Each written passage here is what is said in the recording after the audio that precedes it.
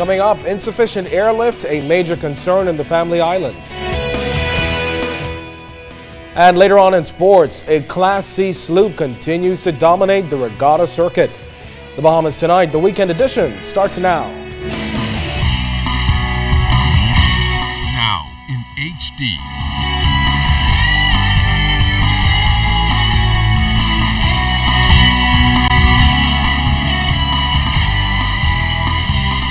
ZNS Network presents The Bahamas Tonight.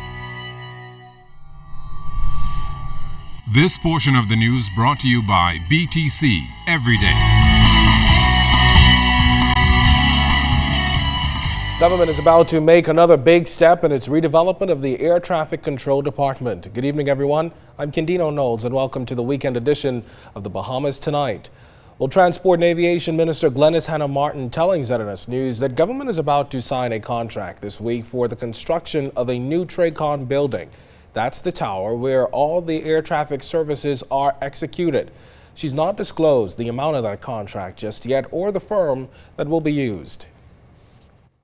We have one now, but there'll be a new building, and additionally, the new site for the radar is being prepared out of this contract, and so the work for the installation of the radar is well advanced, and training is well advanced, and by December of this year, if all goes well and all is going well thus far, we will have a state-of-the-art radar now governing our air traffic services in the Commonwealth of the Bahamas. Now, the announcement of this new tower comes as the Aviation Ministry recently signed a contract with a company out of Spain called Indra for the acquisition and installation of that state-of-the-art digital radar, which you just heard the minister talk about there. Well, according to her, this new radar is going to have expansive range, much more than anything the country has ever had. In fact, personnel in the department have traveled to Spain for training, as well as Indra has sent some of its people here to supplement the training effort. Now, just a little bit of history for you to better understand the situation. Civil Aviation is currently utilizing an ASR-8 radar, which in terms of technology is behind the 8-ball. The former government acquired an $8 million ASR-9 radar during the period 1997 to 2002, which was later reportedly found to be a lemon. In fact, Hannah Martin says the U.S. Federal Aviation Administration basically described that radar as a Cadillac without a dashboard. But the radar that's since been acquired is expected to take the country's aviation industry well into the 21st century. The good thing with what we're doing now is that we're going to rehabilitate that particular ASR-9 radar and use that for training for radar technicians. But in terms of radar use, we're not going to be able to use it for that. So we're trying to get some use from it, and any parts that we're able to use from it, we will take that also. So what this moving forward now, we did this very differently. We obtained the advice of International Civil Aviation Organization. They were consultants with us, so that we believe, the best advice in acquiring this particular radar.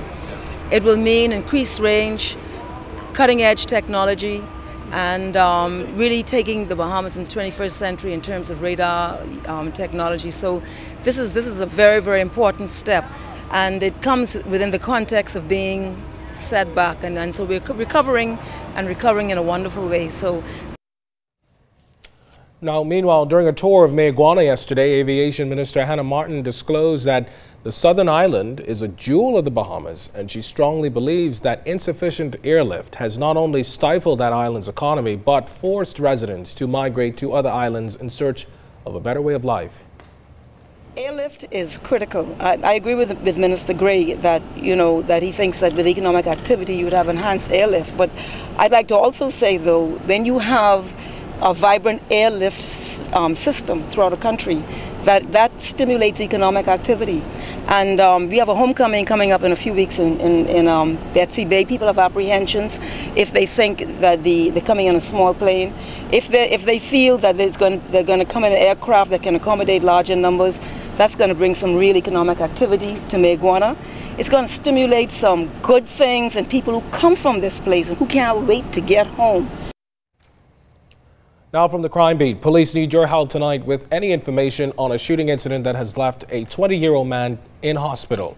According to reports, it was shortly after 6:30 p.m. when police learned that the man had been shot on Dorset Street in Fox Hill. When they arrived on the scene, police met the victim suffering from multiple gunshot wounds. He was taken to hospital where police confirm he is in critical condition. Authorities are appealing to anyone with any information on this incident to contact police at 919 or Crime Stoppers at 328-TIPS or in the Family Islands at 242-300-8476.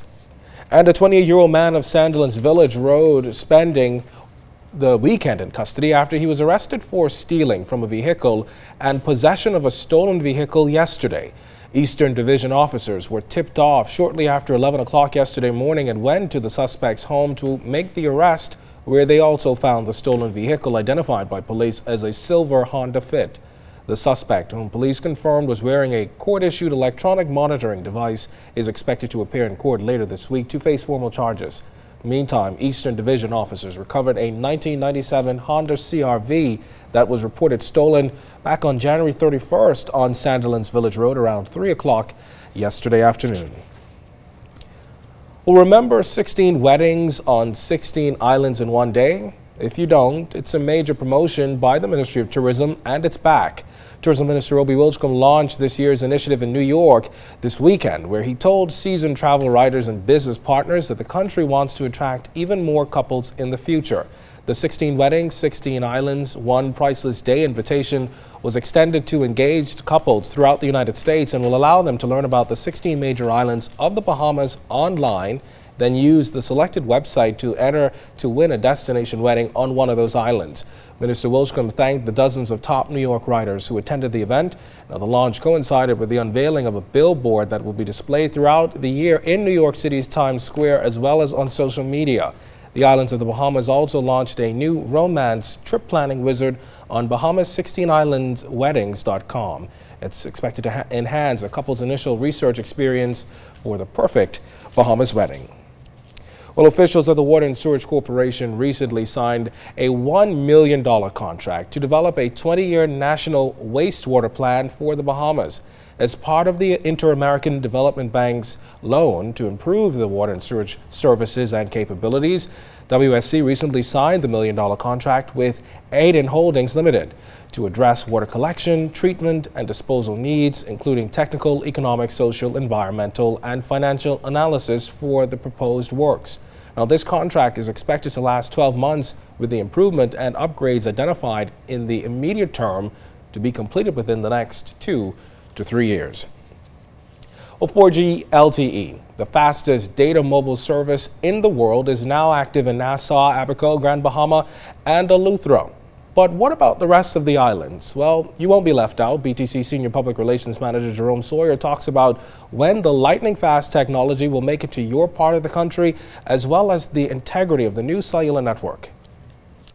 Throughout, I think, the first 4 months of this year, we're going to bring a lot more cell sites online to be able to accommodate the increase in traffic that we anticipate. And like with everything else, you know, as the network grows, you'll be able to get more capacity in more islands. How soon LTE will make it to the islands, to the rest of the islands? We expect that by the end of 2014, just as many islands that have access now will have access to LTE. So by the end of the year, definitely we expect LTE to be in full effect across the islands of the Bahamas.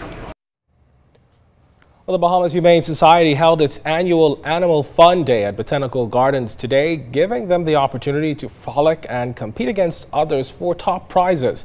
The event is an important fundraiser for the organization that also uses the opportunity to encourage more Bahamians to adopt a pet. With the island burdened with a huge stray dog population, adoption coordinator Fiona Fraser says Bahamians should forego buying and visit the Humane Society, where they can adopt a pet for a small fee.